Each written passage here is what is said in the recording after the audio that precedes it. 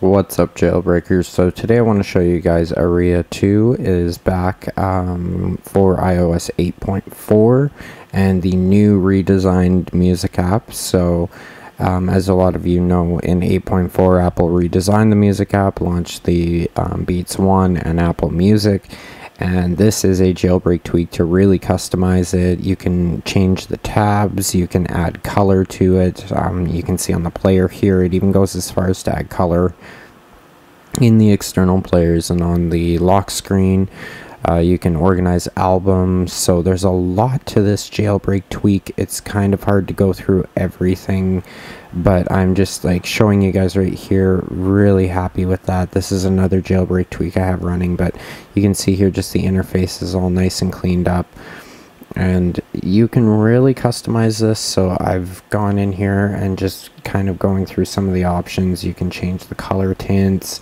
you can choose your tabs, you can remove cells like the separator, so you can really kind of clean up the app if you want it to, you know, smooth all in one color.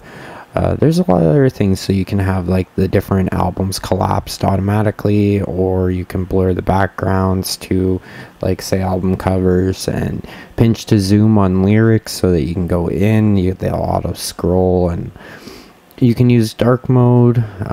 There's so many different options that you can do, even for in shuffling and stuff like that. So I really suggest checking out the Aria². It's a very cool addition to the music tweaks that have come out for iOS 8.4 since the release of Apple Music. And yeah, I'm just really excited to be able to check it out and show you guys too. It's available for $1.99 on Cydia, so definitely go ahead and grab it. Thanks for watching, guys. Rate, comment, and subscribe to the channel for more videos, and we'll see you again next time. Cheers.